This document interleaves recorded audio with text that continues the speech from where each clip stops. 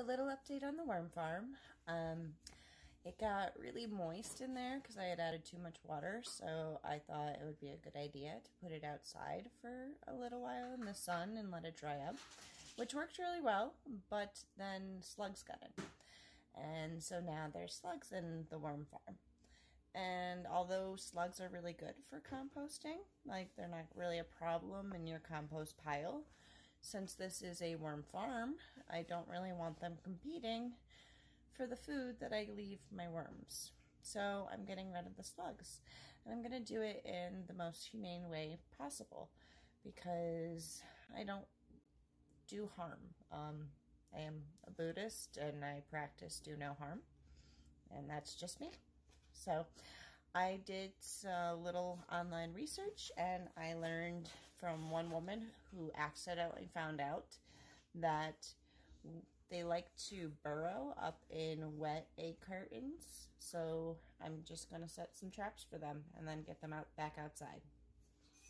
So we're going to wet these. It takes a while, but with some warm water, took the top off. And I'm just going to soak them. Right, now that I have my 2 wet egg cartons, I'm going to lay them over the top of my worm farm. And I need 2 hands to do that, so BRB. Alright, there you have it, folks. I have 2 egg cartons wet over top of my worm farm. The sluggies will nestle up in these little crevices here, and I will dispose of them in the morning.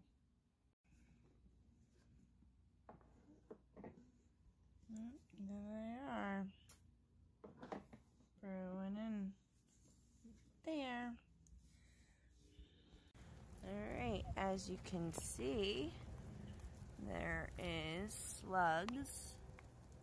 That must be the daddy's slug. All up in the egg cartons. So let's get them into our big compost where they can do their job in there. Yay!